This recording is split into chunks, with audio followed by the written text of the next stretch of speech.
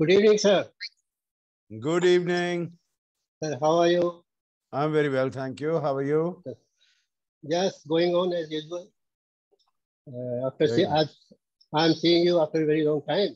Yes, it's been a long time. You're right. And this COVID-19 and all that kept all of us away. Yes, that's right. That's right. So, sir, have you been abroad recently? No. Sorry? Have you been abroad? I was in Mongolia. Yeah. Till 2 days ago. Yeah. Then after 2 days, I'm leaving for Uzbekistan. Then I go to Kazakhstan. Then I go to Norway. Then I go to UK. Your favorite places, destinations? No, it's, yeah, meaning I have been there several times. Yeah. But basically, places from where I get invitations to speak. Yeah. And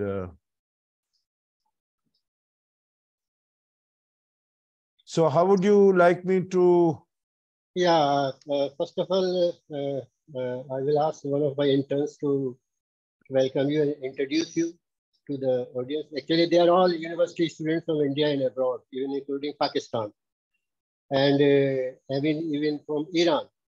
And this is an initiative that was started last year. We recorded 72 lectures on different aspects of India's foreign policy. This year, we have chosen a central theme, that is India's foreign policy post 2014. And we would like you to say something about the continuity and the change in India's foreign policy. Because the opinion is divided. People say that India's foreign policy took a drastic change in 2014. Since then, it is a different story.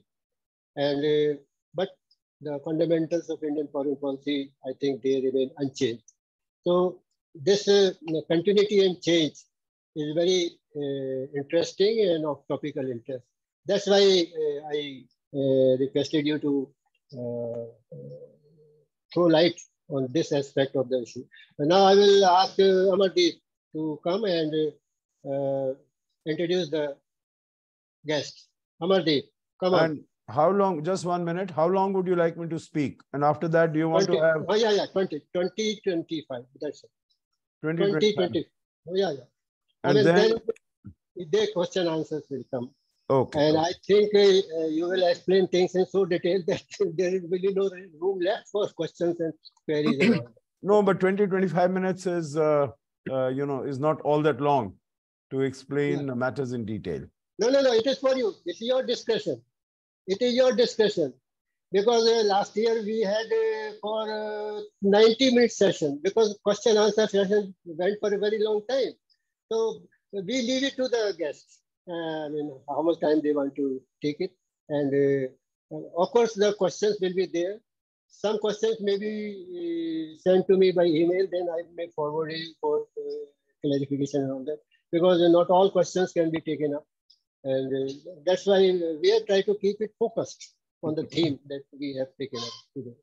So then, on the basis of what we have discussed just now, maybe I will take up 2 or 3 areas. One is neighborhood, one is West Asia, the other is United States.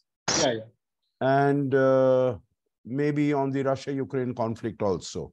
And the rest can be in questions. I will briefly touch upon these issues. I think they are the most vital areas of India's foreign relations these days. I mean, a lot of debate has been going on throughout the world and all that. Amardeep, are you there? Yes, sir, I am available. Yeah, please introduce the guest. May I begin, sir? Yeah. Okay, good evening and welcome all. I am Wing Commander Amardeep. I am working with the Indian Air Force. I have done my bachelor's in computer science and master's in defense and strategic studies from Savitribai Phule Pune University.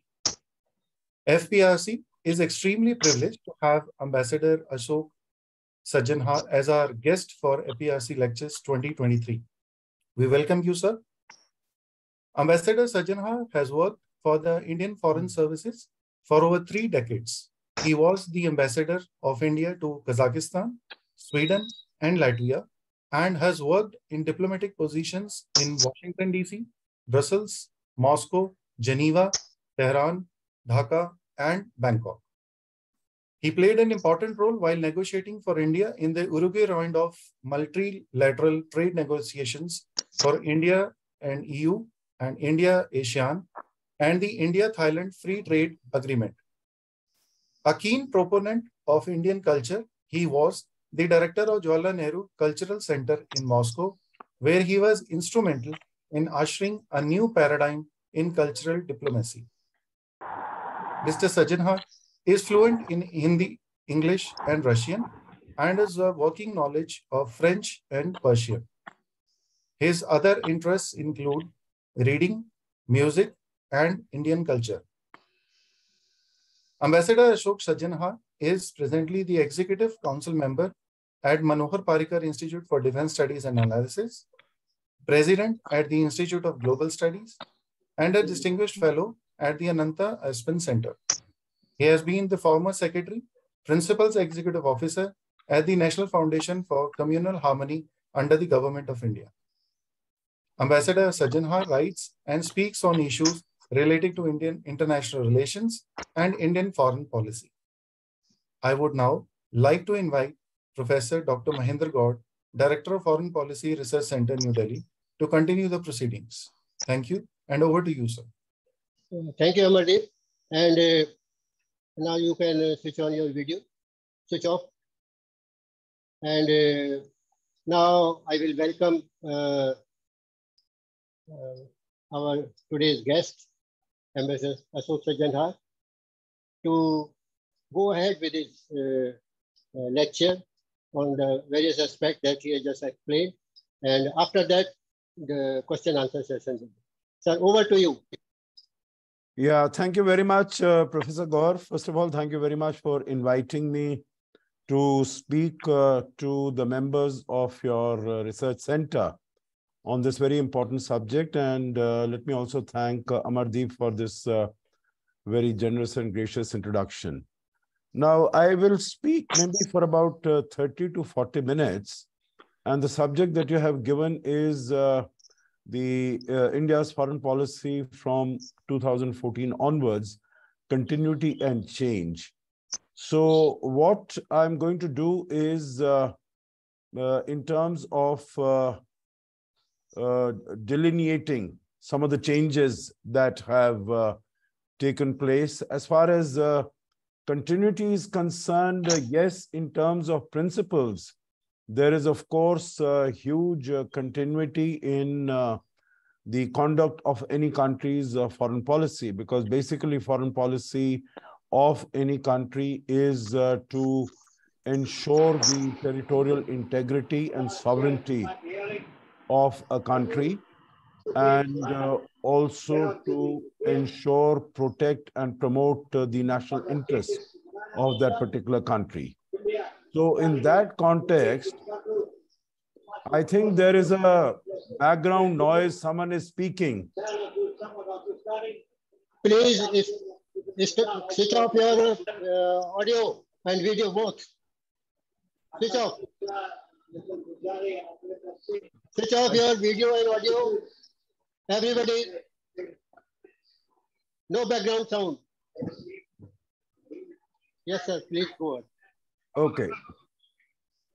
So what I was saying is that basically what is the objective, what is the purpose of any country's foreign policy? And then definitely that is a continuity, because all countries will try to maximize their own interest, meet their own interests, whether it is in the area of security, politics, strategic interest, economy, trade, etc. So that definitely there has been a continuity. But in terms of the style, in terms of the manner in which the policy has been implemented, I would say that there have been huge changes in both its formulation as well as its execution since 2014. And I would say that the foreign policy that has been pursued by the Narendra Modi government since 2014 is bolder, is more visionary, is more far-sighted, is more independent, and also compassionate.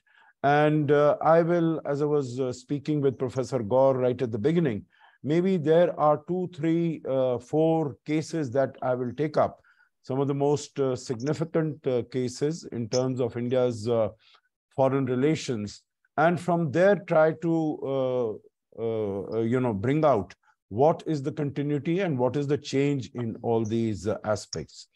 So maybe the first in terms of the relations that I could take up is with the United States, because I feel that is the most consequential relationship for India currently going forward in terms of the geopolitical changes, the geopolitical churning that is taking place, the flux that is taking place. This is the most consequential.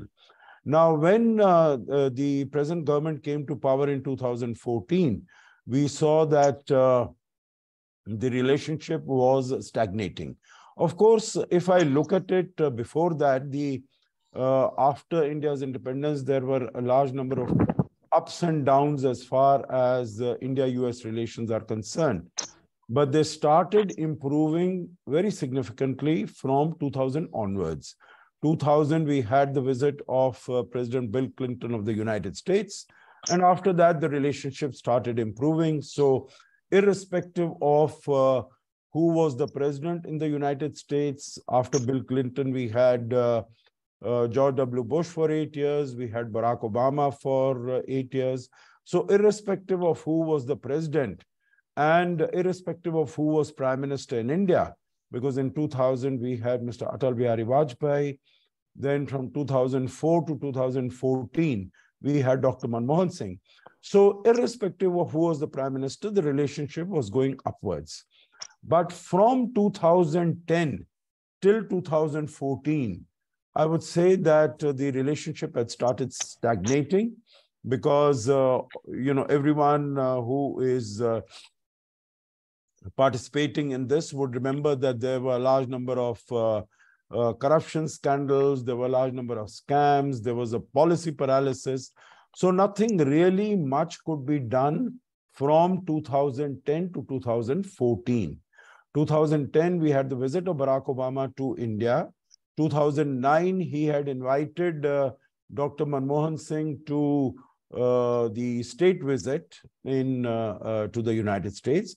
But 2010 to 2014, there was stagnation. And this relationship was energized to the present level by Prime Minister Modi when he came to power in 2014. And I would say that, and it's not only I, but even President Biden said it very recently when Prime Minister Modi was there, that this is the time when the relations between the two countries have been the best.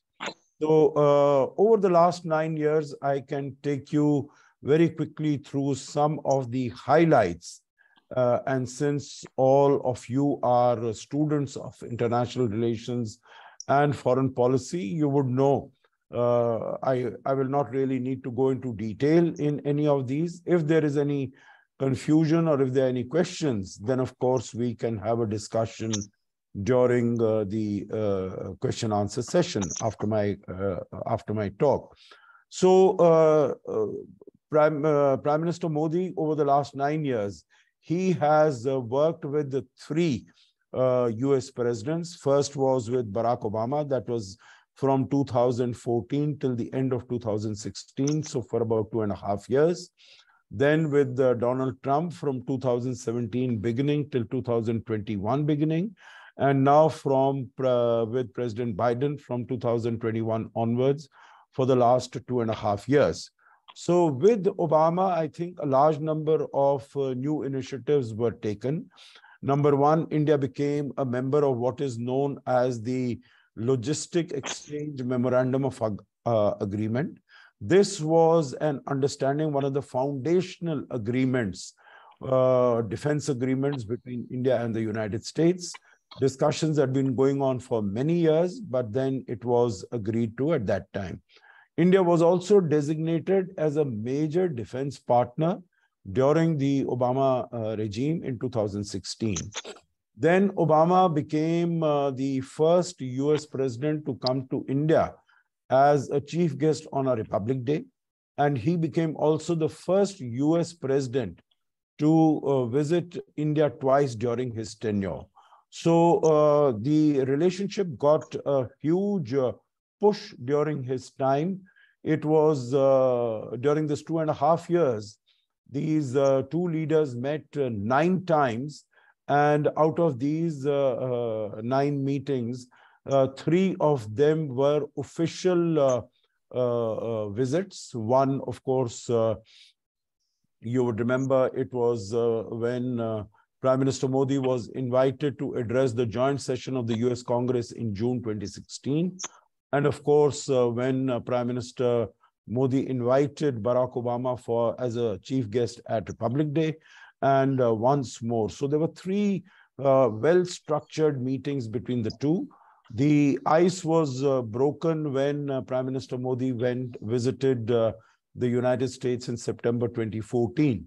And he was invited at that time also by Barack Obama to visit Washington, because the visit of Mr. Modi was to deliver the address at the UN General Assembly.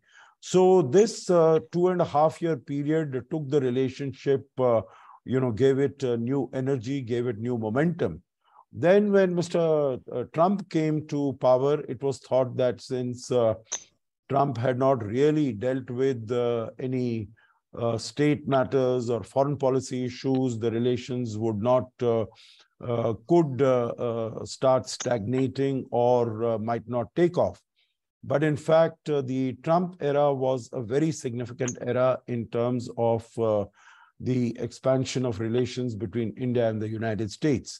A large number of new initiatives were taken, and I can tell you, number one was the launch of the 2+2 discussions between the two countries. That means the ministers of foreign affairs and defense of the two countries would meet. So this is having a much broader and a more holistic discussion on relations between the two countries. And it started in 2018. The ministers met in 2019, 2020, and they've continued to meet since then. Then there were 2 other foundational agreements that were signed. One is known as the Communications Security and Compatibility Agreement, which is known as COMCASA. And the other is known as BECA, which is about sharing of geospatial information between the two countries. So these are very important foundational agreements, because what the United States had said, because India wanted to diversify its import, number one, of military equipment from Russia. And number 2, it did not want that it should only be a buyer-seller relationship. It also wanted to import technology and have co-production, co-development, and co-designing of these military equipment that India was buying. So what the United States said is that India's signing of these foundational agreements is very important. Then India also was designated as what is known as an STA1 country, Strategic Trade Authorization 1 country. So there were a number of initiatives that were taken. You would also remember that Prime Minister Modi was invited in September 2018, September 2019, he went to the United States for the Howdy Modi event in Houston, Texas, which was also attended by President Trump himself. And then in February 2019, Trump came to India for the Namaste Trump event. So the relationship between the two leaders, between the two countries, was very strong, and there was a huge comfort level, which took the relationship forward very significantly. One more aspect that I could mention is the reinvigoration, the relaunch of the revival of the Quad. And that took place on the sidelines of the East Asia Summit in November 2017 in Manila, Philippines. So that was a very significant development. And President Trump started, designating the region not as Asia-Pacific, but as Indo-Pacific. So this was also a very significant development. And finally, I could mention that President Trump designated China as a very huge security threat for the United States. And that coincided with India's deteriorating relations with China also. And President Trump also focused on the terrorism emanating from Pakistan. So these were the developments as far as the tenure of President Trump is concerned. And then during the Joe Biden, that has also taken the relationship in the upward trajectory.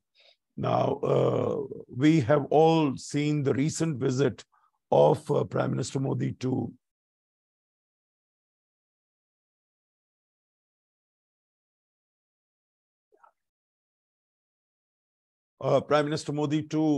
the United States recently. But even before that, I'm sure all of you have observed whenever the two leaders have met, the body language, the comfort level has been very huge.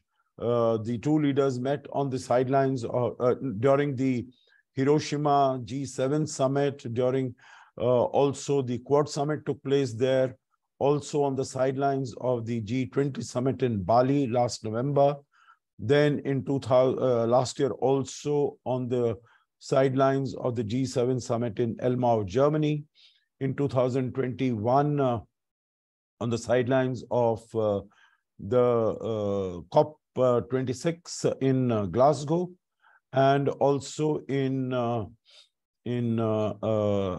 the G7 summit in Italy. So all these places, the comfort level and the rapport and the warmth and the cordiality and the trust, the respect between the two leaders has been evident, and that has taken the relationship forward. And it was visible now when Prime Minister Modi was invited to a state visit to the United States. And I'm sure all of you are aware that state visits to the US are very infrequent. During the Biden term, Prime Minister Modi was the third world leader to have been invited for the state visit. Before that, it was Emmanuel Macron of France in December last year, and also President Yoon of South Korea in April this year. So this was a big honor that was accorded to Prime Minister Modi, and then he was accorded another honor of being invited to address the joint session of the US Congress a second time. Now, he is the only Indian leader to have been invited for such an address twice, more than once. And even as far as world leaders are concerned, there are only 4 world leaders who have been invited for this honor. One is Winston Churchill. We are all aware of the very strong relations between United States and UK, very special relationship. Then the other one was Nelson Mandela, again, a towering global figure. And the other 2 are prime ministers of Israel.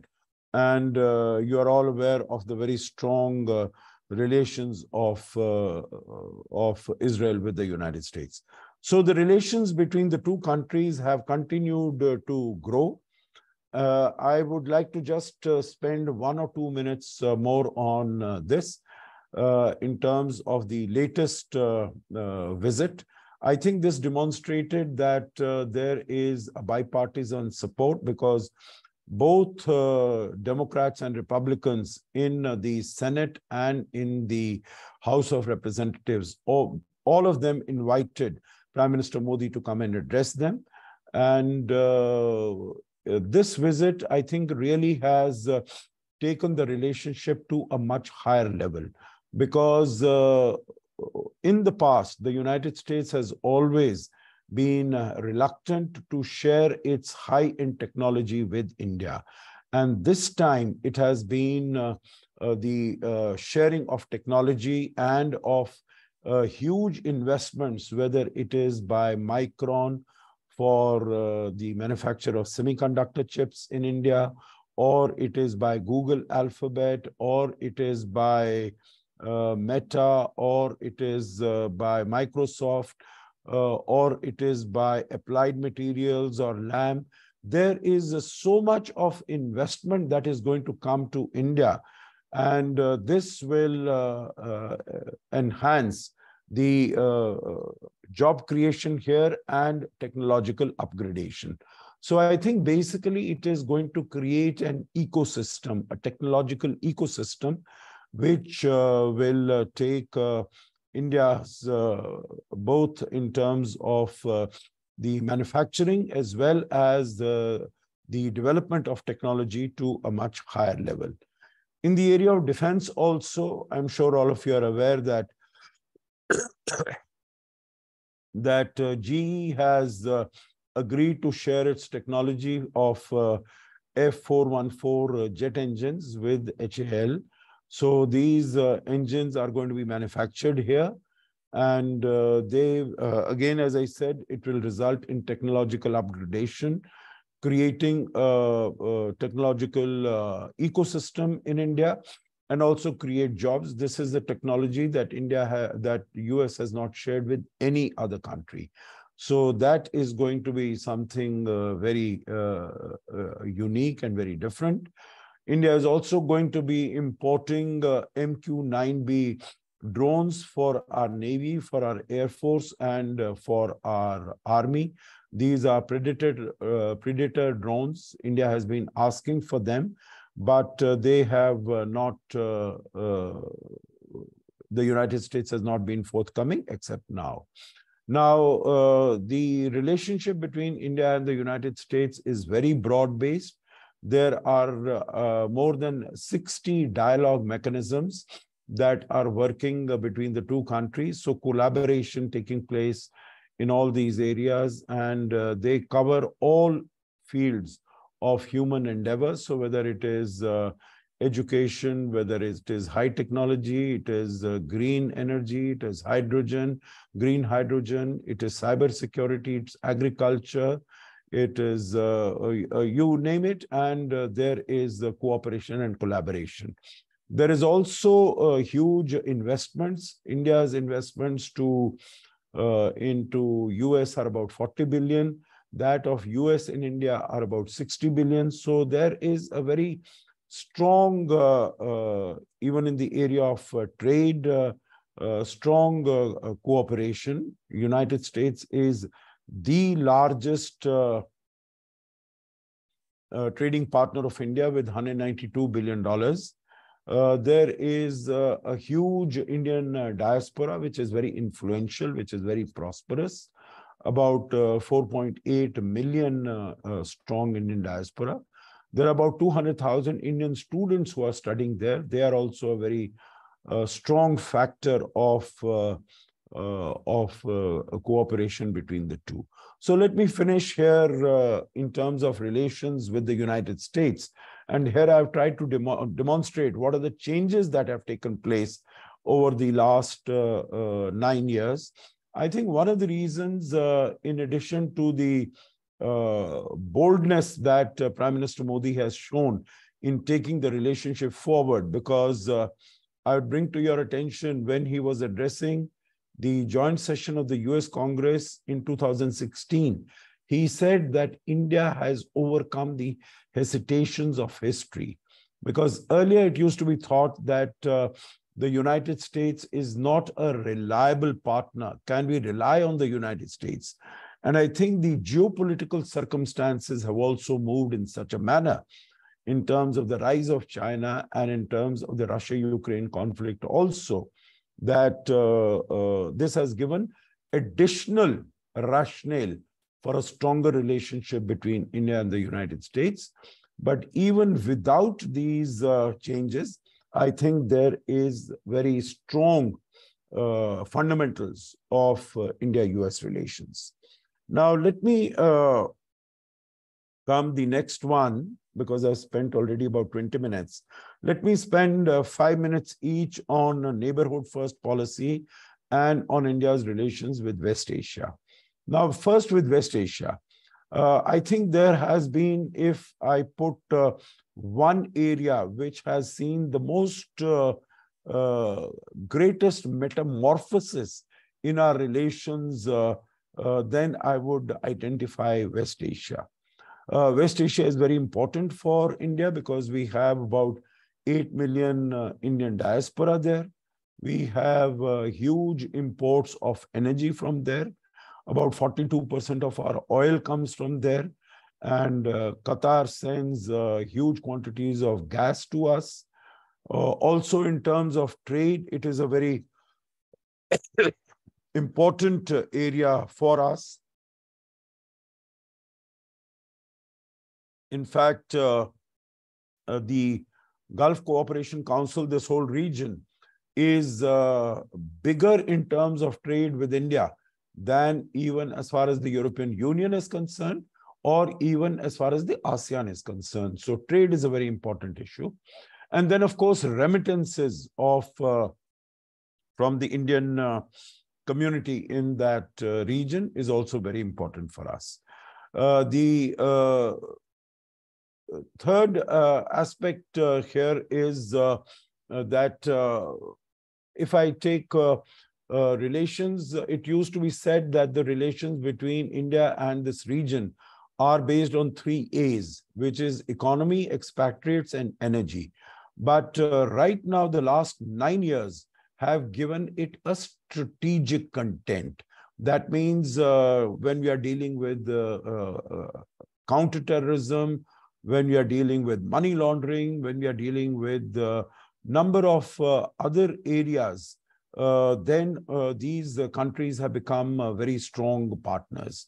Earlier, these countries always used to see India through the prism of religion and through the prism of the relations with Pakistan. No longer. Now it is on the basis of India's own strengths. When Prime Minister Modi visited the United Arab Emirates in 2015, in March 2015, it was the first visit by an Indian Prime Minister to the United Arab Emirates after 34 years. The last Indian Prime Minister had visited on that occasion. The other aspects I would like to mention is that about 5 or 6 of these major countries have given their highest awards to Prime Minister Modi for his huge contribution in bringing bringing these countries and India together. For instance, from Saudi Arabia, United Arab Emirates, Bahrain, Palestine, and a few other countries, and I think the latest was Egypt, which gave its highest awards to Prime Minister Modi. And this is basically because of the huge efforts that have been made and the contribution. So I would say that the energy that has been given to this relationship has been truly remarkable. And along with that, along with making this relationship strategic, when we are discussing also cybersecurity, organized crime, human trafficking, terrorism, etc., there is also that even as far as the OIC is concerned, you would recall that in 2018, they had invited Mrs. Sushma Swaraj, who was then the External Affairs Minister, to address the OIC. And this was in spite of the threat that had emanated from Pakistan.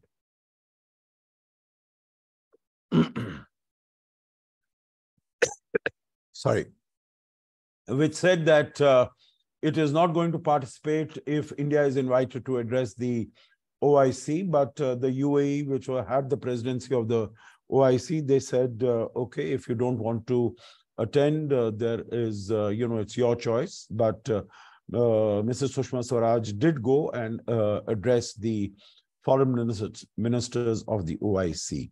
Along with this, India's relations with Israel have also progressed, have also advanced very significantly. In fact, in 2017, Prime Minister Modi visited Israel, the first prime ministerial visit from India to that country, although we had established diplomatic relations, as all of you might know, in 1992. So it was after a gap of 25 years that the first visit from an Indian prime minister to Israel could take place. So relations with Israel and relations with Palestine, they were completely dehyphenated. The next issue that I would like to come to is the neighborhood first policy that was launched by Prime Minister Modi, and he launched it by inviting all the leaders of all the neighboring countries to his swearing-in ceremony on the 26th of May 2014. And after that, all efforts have been made to strengthen the relationship with these countries, because this is what Prime Minister Modi has maintained, that the destiny of a country rests with its relations with its neighboring countries. So very quickly, let me go through, some of the major initiatives and major developments with some of the neighboring countries. So as far as Bangladesh is concerned, relations were improving. Let me, upfront acknowledge, relations were improving from 2009 onwards, when Sheikh Hasina assumed power in that country. But what I would like to suggest is that the relations took a much steeper upward trajectory after Prime Minister Modi came. It was a qualitative change as far as the relations are concerned. India signed the land boundary agreement. You would recall that this had been agreed to between the two countries in 1975, but none of the governments in India since 1975 had the courage to get it passed through the parliament. Prime Minister Modi was able to get it done in 2015, and then he visited Bangladesh in 2015 to formally, it was ratified, and to formally sign this agreement. So that was a huge move, and it improved, enhanced trust between the two countries. So there have been a number of visits that have taken place. Prime Minister Modi was invited on to the 50th Independence Day, Liberation Day celebrations of Bangladesh in 2021. And Sheikh Hasina has visited India a number of times, and it is said that the relationship between the two countries is the best it has ever been. This is the golden period of bilateral relations. I'm sorry, my throat is a little hoarse, so I have to drink water to sort of, keep it lubricated. The second aspect is on relations with Nepal. The Prime Minister visited Nepal in August of 2014, just after coming to power. And it would come as a surprise to several of you that this was the first bilateral visit by an Indian Prime Minister to such an important neighboring country after a gap of 17 years.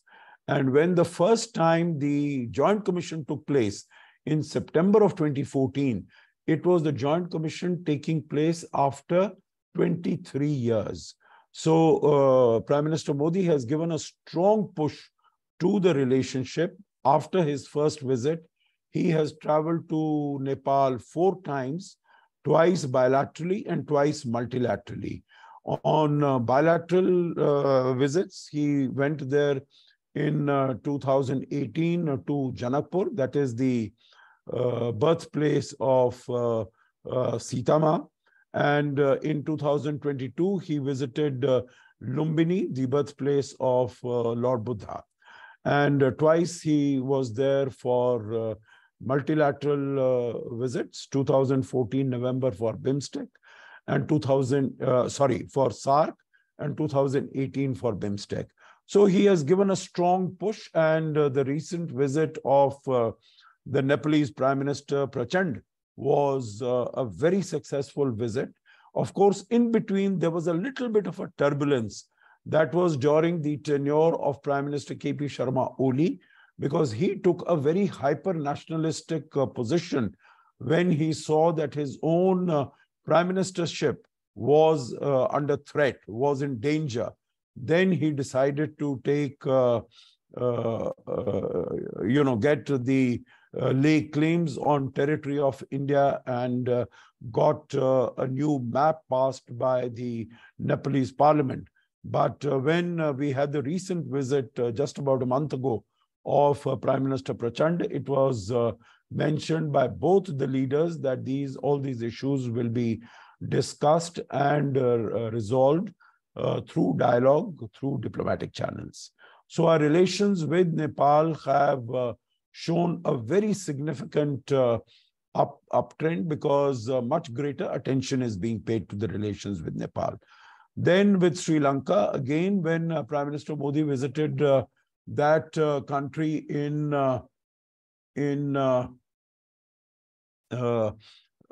March of 2015, it was the first visit by an Indian Prime Minister in 28 years. So you can see that in Nepal, it was after 17 years. In Sri Lanka, it was 28 years. So when we are talking about continuity and change, I think you must realize and recognize that there is much greater focus and effort and energy that has gone into building these relations. Because, and I can mention so many other areas, I'll not have the time to deal with them today. But for instance, when he went, Prime Minister Modi went to Australia in November of 2014, it was the first visit by an Indian Prime Minister in 28 years. When he went to Fiji, it was the first visit by Indian Prime Minister in 33 years. When he went to Mongolia, it was the first visit by an Indian Prime Minister ever. When he went to Papua New Guinea, it was the first visit by an Indian Prime Minister ever.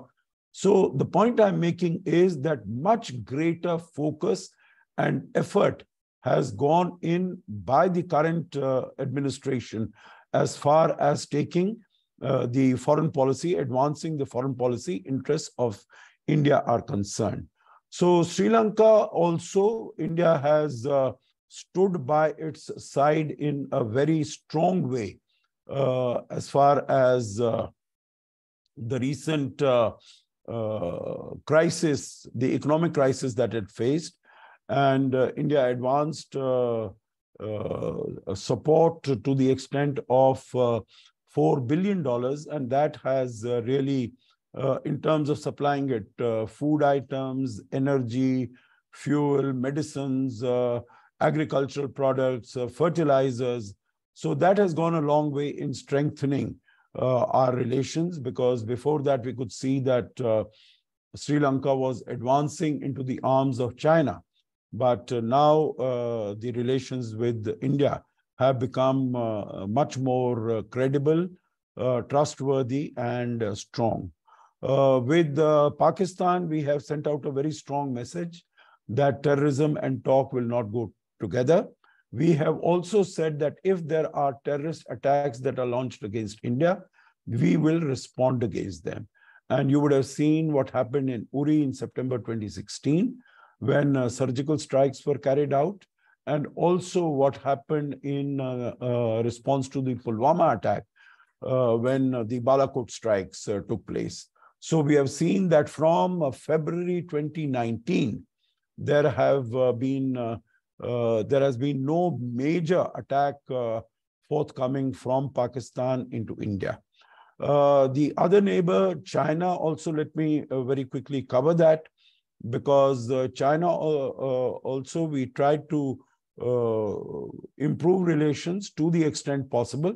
But when in April 2020, there was the amalgamation, there was this large number of troops were accumulated on the border, on the Ladakh border. India also did a mirror deployment, and we have stood firm against China. Earlier, there used to be salami slicing that used to take place from China, but today our troops are standing everywhere. When they tried to come in Arunachal Pradesh, they were given a bloody nose and they were sent back. And India has been very categorical that unless there is de-escalation and disengagement on the border, business as usual cannot continue. And that is why, as far as investments from China are concerned, there have been restrictions placed. Of course, some of you could ask that the trade is continuing and the trade is growing, but I think that trade is more of intermediates which are required, which are necessary for the Indian industry. But measures are being taken both to have manufacture of many of these items in India or to change their sources to other countries. Let me lastly, because I've already taken more than 35 minutes, let me lastly mention two particular aspects. One is a vaccine Maitri, that is when India was able to supply vaccines to a large number of other countries, more than 300 million doses to more than 100 countries. And so the message that went out to the world is that when India grows, when India develops, when India becomes prosperous, when India becomes stronger, when India becomes more powerful, it is not good only for its own people. It is also good for the world. And that is what is the ethos of India, on the basis of which our foreign policy is formulated. That is Vasudhaiva Kutumbakam. That means the whole world is a family. And this is the call that Prime Minister Modi had given when he addressed the UN General Assembly the first time in September 2014. The last element that I want to mention is of India's presidency of G20, or maybe the second last. The last one I will mention is on Russia-Ukraine conflict, because that's also very important. So the second last is G20. And here India has emerged as the voice of the Global South. India organized the Voice of the Global South Summit in January of this year, and basically tried to elicit the views, the concerns, the anxieties, the aspirations of developing countries and bring them to the table in G20 discussions. And in G20, we have also tried to engage in what is called involvement of the common man, of the common people, students, women, youth, all of them. And by taking all the meetings of the G20 sessions to more than 55 cities in India. So whether it is Srinagar or Leh or Itanagar or Kanyakumari or Thiruvananthapuram or Kochi or Ahmedabad or Bengaluru, everywhere the meetings have been held.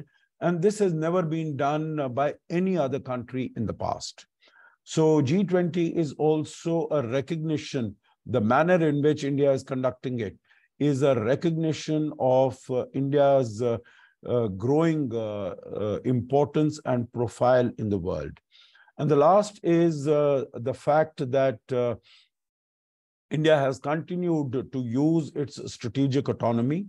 In the past also, we have exercised our strategic autonomy when we did not sign on the Nuclear Non-Proliferation Treaty, when we signed the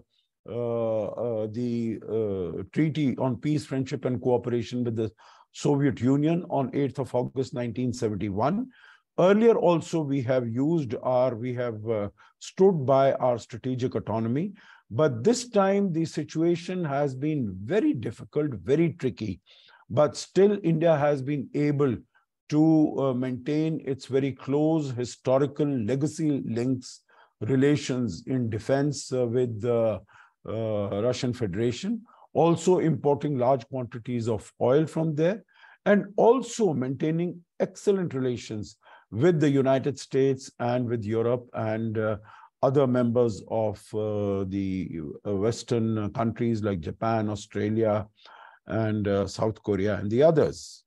So let me finish here by just one final remark that India has emerged as a partner of choice as far as the global community is concerned. They have found that collaboration with India is essential to seek solutions for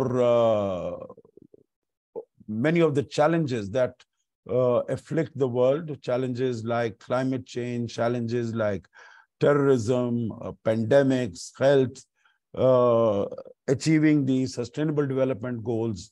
So India's cooperation and collaboration is absolutely essential. So there has been some continuity, but there have been huge changes also in in terms of designing our foreign policy and also in terms of implementing it. Thank you very much. Sir, thank you very much for such an exhaustive discourse on the subject. I think you have explained everything so far as the subject is concerned. And I would like to say one thing, that after 2014, we have been more assertive. Yes. We have been bolder than in the previous eras. And that, I think, makes the distinct nature of India's foreign policy under Prime Minister Modi. So with that, now I would like to open the house for question answer. Now I will ask the interns to please introduce yourself and put your questions in simple and short form. Be quick. We have already detained Mr. Sajjanhar for a very long time. Yes, be quick. Questions. Come on.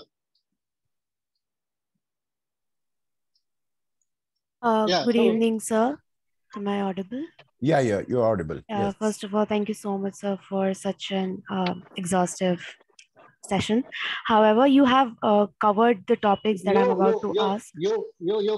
Switch on your video. Oh, sorry, sir. Yes, sir. Am I visible also? Yeah, you are.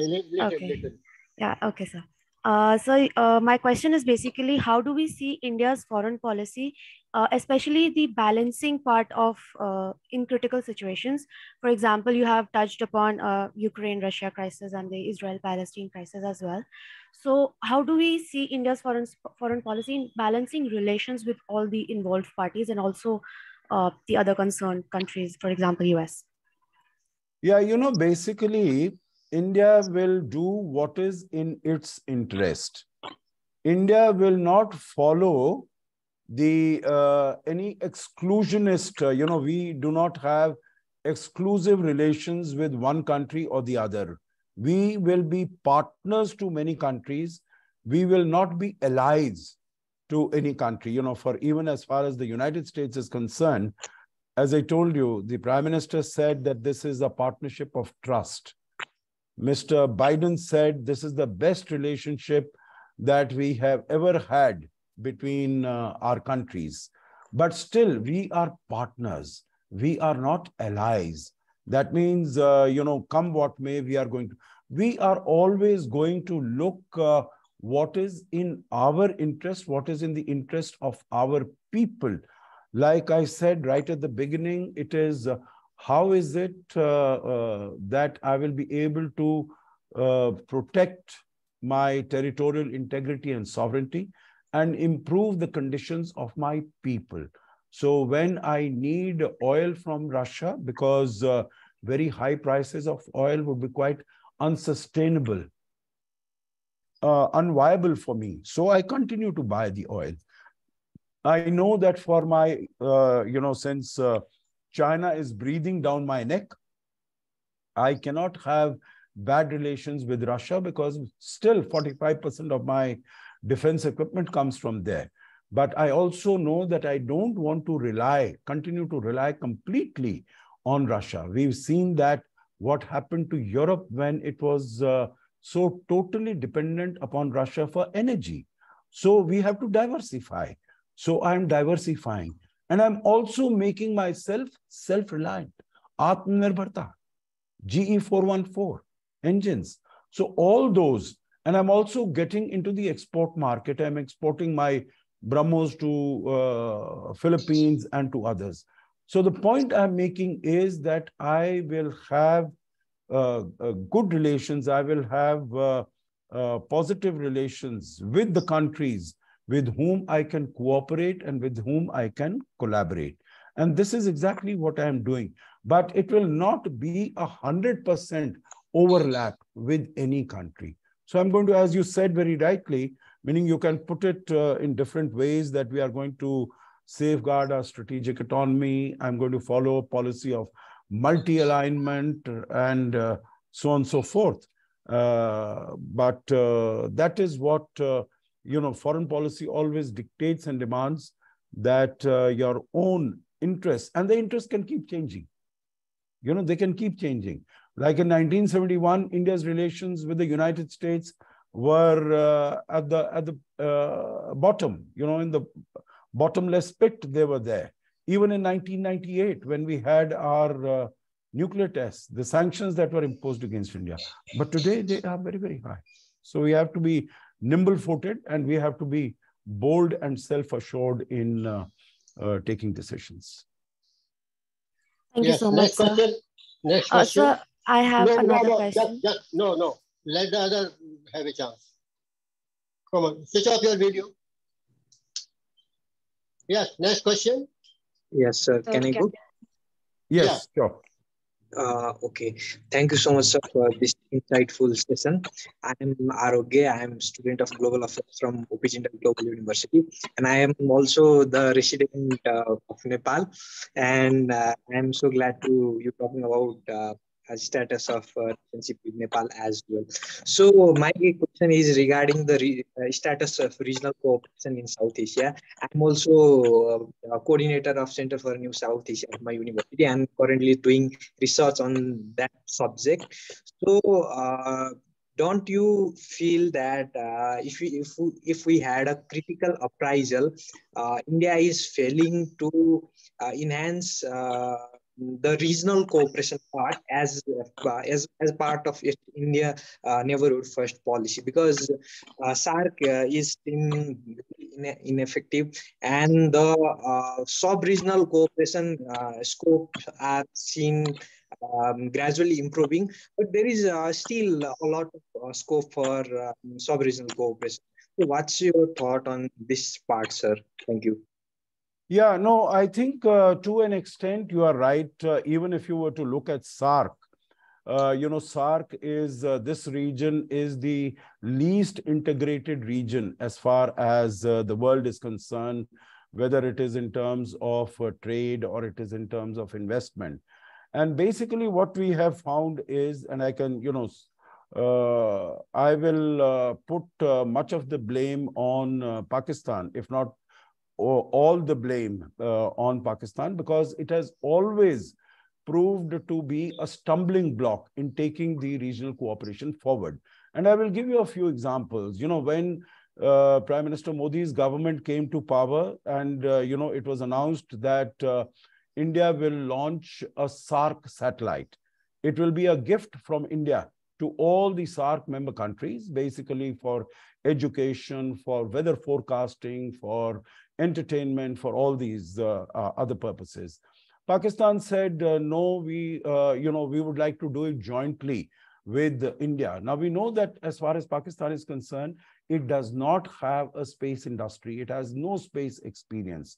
But, it always wants to equate itself with India, that, we are not in any way less than India, so it wanted to do that. But India said that there would be hardly any contribution from Pakistan. So if you want to participate in this initiative, it is good. If you don't want to do it, then we made it into a South Asian satellite. It was not a SAARC satellite. Within 1.5 years, it went up. All the countries are using it.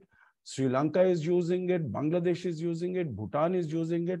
I'm sure Nepal is also using it for whatever purposes, for telemedicine and all the other things. The next example I can give you is in terms of the establishment of the South Asian University in Delhi. Now, in that university, again, Pakistan is not collaborating. It is not participating. Next, in Nepal, in November 2014, we had the SAARC summit. And you would remember that there were two initiatives that were taken. One was for transfer of, motor vehicular agreement. Motor vehicles should be able to go. And the other was in terms of transfer of power, because India is short of power. And now, of course, when we had Prime Minister Prachanda coming here, we said, okay, 450 megawatt of power you'll be able to supply to India. While, what has truly amazed me is that since you are Nepal, and I'm telling you this, that Nepal has the potential to generate 80,000 megawatt of power per year. But you are importing 650 megawatt of power from India when, in the dry season, when it is.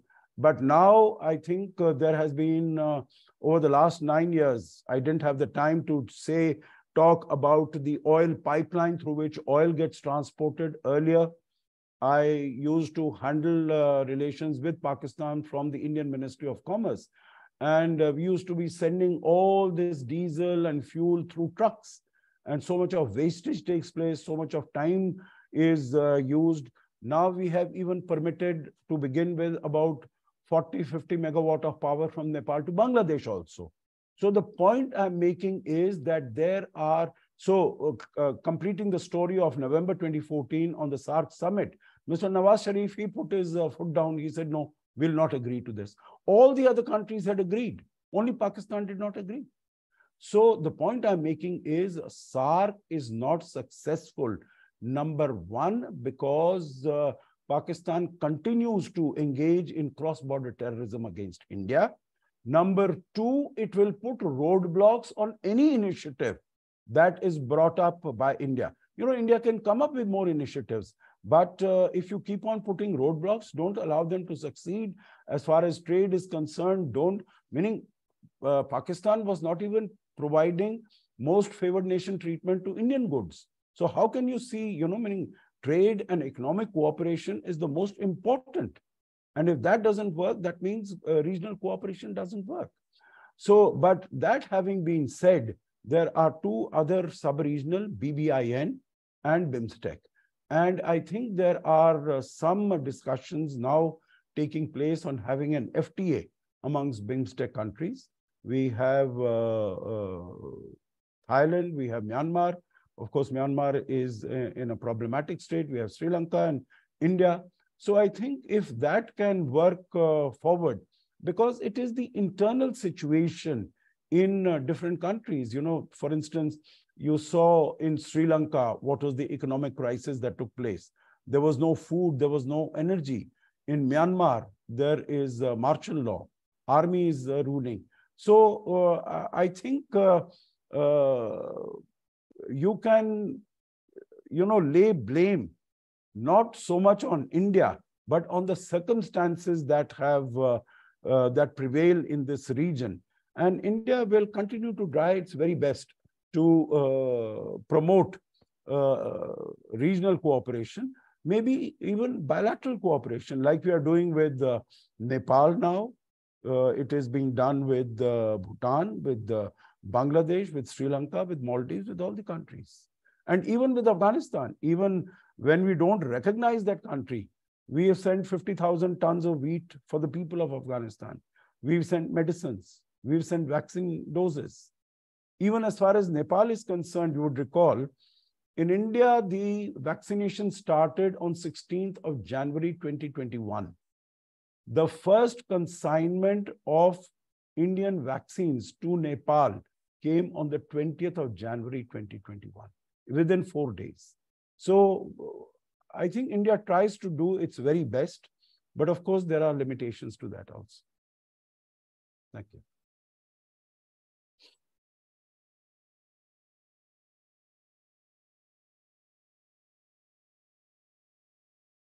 Sir, during your lecture, you have covered adequately about the importance of West Asia now. And there is an alliance, the I2U2, which has gained quite prominence in the recent past. With India signing up a new project of building a rail line between India and Saudi Arabia, sir, I would request you to give us a 2 to 3 major challenges which India will face in the West Asian region. With respect to China being in the area with its Belt and Road Initiative. And the second is the presence of organizations like Taliban, ISIS, Khorasan, and Al-Qaeda. Okay, so first Taliban and Al-Qaeda and ISIS and all that. I think that is one of the reasons why the relationship between India and West Asia has turned strategic, because these countries have also found that these elements, Muslim Brotherhood and all the others, they are a real threat to their own security, stability, peace, and prosperity. And India, with its experience, and India has stood as a bulwark against terrorist groups and terrorist elements. So that is why India and these countries have been working together. We have had the visits even of our army chief and air chief to these countries. We have also been negotiating export of defense equipment from India. So let's see what happens going forward. But I think there is much greater understanding in these countries that we need to work together in these areas. And India has a great deal to bring to the table as far as this is concerned. As far as China is concerned, I think, Amardeep, we need to rely on our own strengths. And our strengths are huge in this region. And, China is a newcomer in this area. You'd recall that with Oman and with the UAE, meaning our Indian rupee was the legal tender till about end 60s, beginning 70s. It is only we who said that, we don't want the Indian rupee to be used, like it is Indian rupees legal tender also in Nepal. So it was a legal tender in these countries, but we removed that. So our relations, our people-to-people relations, our cultural, civilizational relations are very ancient and very strong. So we need to capitalize upon that and take our relationship forward. And I think this is exactly what Prime Minister Modi has done. And with all of these countries, of course, there is, we have gone through I2U2, you said. We are also going through, cooperation between national security advisors. You would recall very recently, it was India, US, UAE, and Saudi Arabia, and they all met also. They also called on MBS. And so there is, even in the area of security and stability, there is cooperation. So I think India needs to be confident of its own strengths, and particularly when India's economy grows, when India's economy improves. And you would recall that, maybe this is another thing which has been the cause of the change that has taken place, that in 2004, when the UPA government came, India was number 11 in terms of the size of its economy. In 2014, it was number 10. So in 10 years, it had moved up one space. Now, in 9 years, from 2014 to 2023, it's become the 5th largest economy. And it is the fastest growing major economy. It has handled the challenge of COVID-19, and it has handled the challenge of Russia-Ukraine conflict much better than any other country, developed or developing. And I think that is what has raised its stature and its profile. And it is said that over the next 4 or 5 years, India is going to become the third largest economy. After the United States, China, India is going to be the third largest economy. So I think this gives it much greater political space, strategic space, to be able to take forward its initiatives. And this is what we've been seeing has been happening in recent years, whether it is Vaccine Maitri or some of the other initiatives. India is able to take the initiative because it has that bandwidth to be able to take it forward. Come on, last question. Thank you.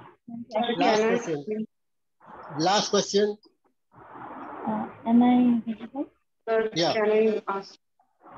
Yes, go on. Sir, I have a question that could you please shed some light on the relevance of Act East Asia policy, Act East policy, and I also wanted to know the potential of it with regards to like Indian foreign policy. Okay, so let me first take you to the Look East policy that was in 1992. That was launched by Mr. Narasimha Rao, and it worked well. It worked well because we became members of the East Asia Forum. We became members of East Asia Summit in 2001. We signed the India-ASEAN, started the negotiations on India-ASEAN FTA, etc., etc. But by about 2009, 2010, like I mentioned, as far as relations with the US are concerned, these relations also started stagnating. There was nothing really happening to it.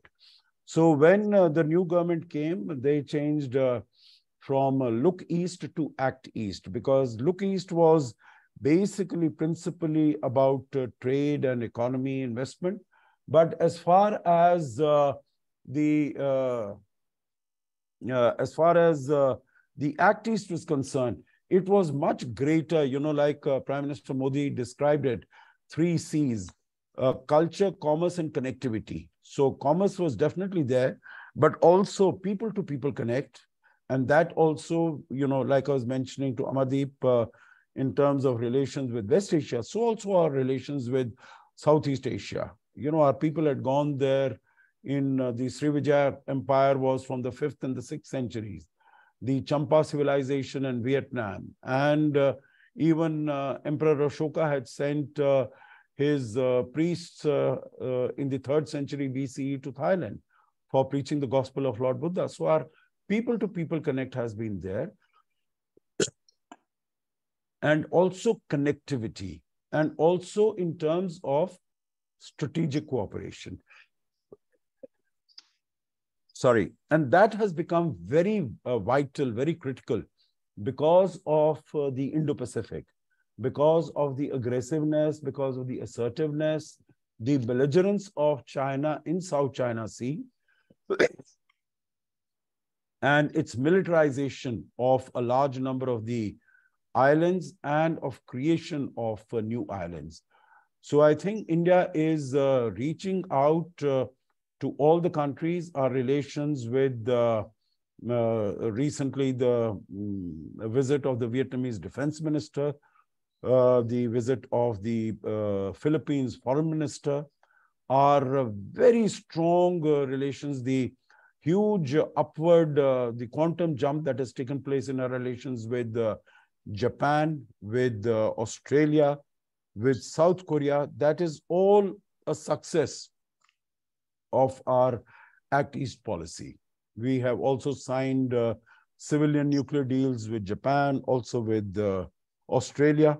And I think that really speaks of the success of our Act East policy.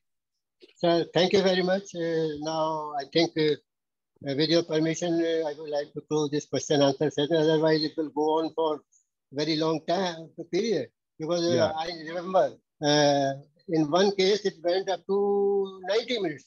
And I think we have already spent more than 75 minutes. Yes. So with that, we will not trouble you anymore. And thank you very much for explaining things and having accepted our invite.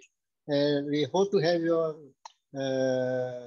presence here in future also, because you have been a source of strength to APRC always, and you have always accepted our invite and our request to do the needful. Thank you very much, sir. With your permission, now I close the session. Thank you, sir. Thank you. All the best. All the best to you and your participants. Thank you.